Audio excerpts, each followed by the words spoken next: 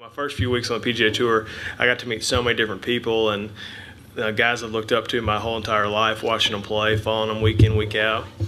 And I always thought Kenny was a really big deal. And, you know, he's become a great friend and a good mentor on the road. And I got done playing on a Monday. I played 9 holes in the morning.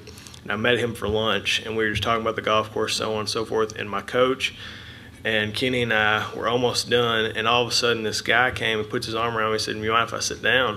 And I didn't really know who it was because he was sitting behind me. And I said, "Absolutely, we're getting ready to leave." And it was Jack Nicklaus. And I just stopped everything. I told my caddy I was going to be in the lunchroom for 15, 20 minutes. I was in there for 2 hours. And I came walking out, and he was mad. He's like, "What are you doing? Why in the world what took so long?" I was like, "Man, I just ate lunch with Jack Nicklaus." And he completely changed his tune. He's like, "What was it like?" And this and that. And so the next day, we were playing with Kenny again. And I said, "Man, Kenny, to be honest," I said, "you're not a big deal to me anymore." I said, that was the best experience I've ever had on the golf course. And I mean, I didn't get a chance to play with him, but I didn't talk very much. I just listened. And if there was a guy that could just pack it up and say, "I'm done with golf, I've given it everything I could give it," and no one would say a word, it would be Jack Nicklaus. But to have the guy that, he's 70 years old, and he loves it more now than he ever did.